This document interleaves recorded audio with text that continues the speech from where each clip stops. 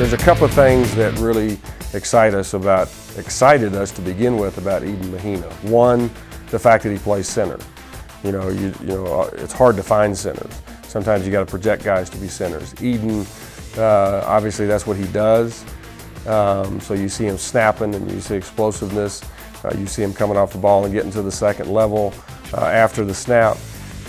And the fact that, again, like Nick Lehman, he's going to come in and provide some maturity and some experience right off the bat in the offensive line. You know, you lose Dylan Farrell, that's a pretty big blow from a character standpoint, talent standpoint.